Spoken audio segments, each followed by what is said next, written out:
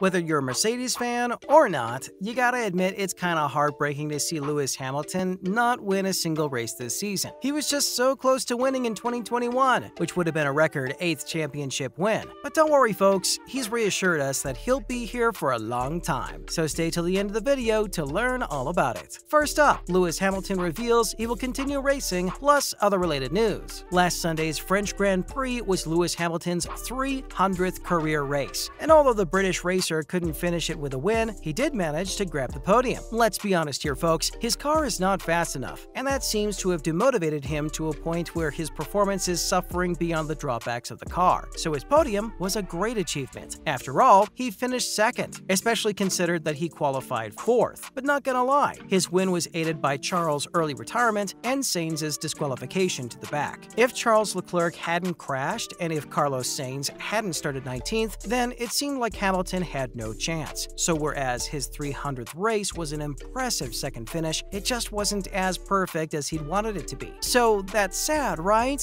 Well, no. Mercedes' main powertrain issues don't come from the engine, but rather the electric motor, which they can change next year. So Hamilton in a powerful car for 2023 will be dangerous. And he's now stated that he will continue racing and has enough fuel in his tank for 100 more races. He also stated that his career will last beyond his contract with Mercedes. Does this mean he's going to be leaving the F1 team after the next season? Well, we'll talk about that later in this video. So what does his future look like? Hamilton is 37 years old. That's old in F1 numbers, considering that most of the folks in the sport are only in their 20s. Lewis is definitely getting up there. The oldest racer on the grid is 41 years old. Then there's Sebastian Vettel, someone who's only 35 years old but is way past his prime. Hamilton has claimed he'll be able to race 100 more times. That's roughly 5 more years of racing left in him. By then, he'll be 42. There's a reason Alonso and Vettel aren't in a Ferrari, Red Bull, or Mercedes. It's because these are top-class teams and are always looking for the best talent. So it could be the case that he ends up at a lower-tier team from 2024 onwards, where his experience will be needed. But it also depends on the next season. As of right now, he's got Mercedes to blame for his problems. Their car just isn't fast enough on the straights. But if they do fix the car, and then next season he doesn't do well, it could mean the end of his career at the German company's F1 team. Now, we're going to say something here, folks, but keep in mind that this is just speculation based on what we know in our experience with motorsport. We believe that Lewis's decade-long, absolutely successful partnership will not be coming to an end anytime soon. When he joined Mercedes from McLaren back in 2013, Top Gear's Jeremy Clarkson made the analogy that it was like moving from Manchester United to West Ham. That's how bad they were back then. Now, together with Lewis, the team worked hard and saw a level of success never seen before. Their partnership was and is so strong that we don't think he'll be leaving anytime soon. So based on our own opinions, they will happily extend their contract to him for another 2 years. Even if they don't, that doesn't mean it's the end of Hamilton. Some of the mid and bottom tier teams would do everything in their power to snatch him. But what does Hamilton say about all this? According to Hamilton, he has plenty of fuel in the tank to continue his F1 career beyond 2023. Last Sunday's race was his best result of the season, but after a discussion, team boss Toto Wolff revealed that he could continue in the sport for another 5 to 10 years, reaching the 400 race mark. The racer then acknowledged that he's proud of what he's been doing. He further stated that he looks forward to starting the day working with what he called an incredible group of people every morning. His tone suggests that the love story between him and Mercedes is far from over. He did admit that the current season has been disastrous and that he and the team need to go back to winning. Hamilton then conceded, saying it'll take time to return to winning ways. This does give us some hope, doesn't it? But then there's also the fact that he's enduring the longest wait of his F1 career to secure a win in a season. He might get podiums now and then, but he's still unable to win so far. And as we mentioned earlier in the video, this season best result was mostly aided by the retirement of Charles Leclerc and a back-of-the-grid penalty for Carlos Sainz. Talking about all of this, Hamilton stated, "Of course I want to get back to winning ways, and that's going to take time, but I'm sure we'll sit down at some stage and talk about the future. But again, with my team, I always want to be building." He then further added that it's really important to win races, but we shouldn't lose sight of off-the-track performance as well. Mercedes must figure out what's been going on with their powertrain and work to fix it as soon as possible, preferably before the next season. Lastly, will his past be a reflection of his future? No one needs to be convinced how good Hamilton is or was. He has a record for the most wins in F1. He's won a staggering 103 races throughout his career. That's 1/3 of all races he's participated in. He also holds the record for the most pole positions, which is also